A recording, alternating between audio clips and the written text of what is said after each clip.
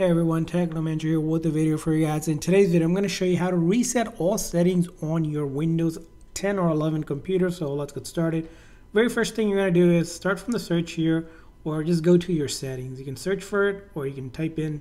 Now, once in your settings here, we're going to go to System right here. So you're going to click on System, and from System here, we're going to scroll down here until we get to Recovery. So you're going to click on Recovery. And from here on in the recovery section, we're going to see an option that says reset this PC. So you're going to click on reset PC. Now, when you reset your PC, what you can do is there's two different options. One option is like that's going to keep your files and remove apps and settings, but keep your personal file.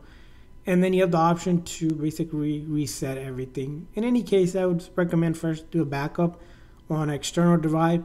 And then what you will need to do to reset all settings here is just do this option where you keep all of your files but reset all the settings and removes the apps, but then you can re-download the apps. So you select this option, and from here on it will go ahead and ask you how you would like to reinstall Windows, basically a fresh install of Windows.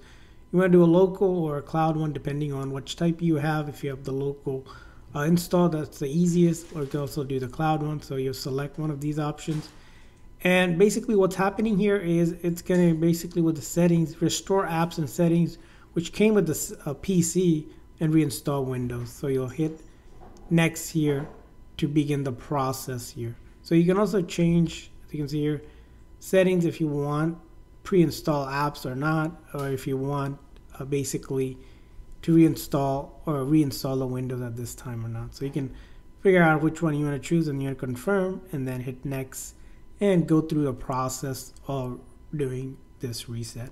So that's how you would do it. I hope this video was helpful, so please consider a like and subscribe button for more tips and tricks. See you guys next time.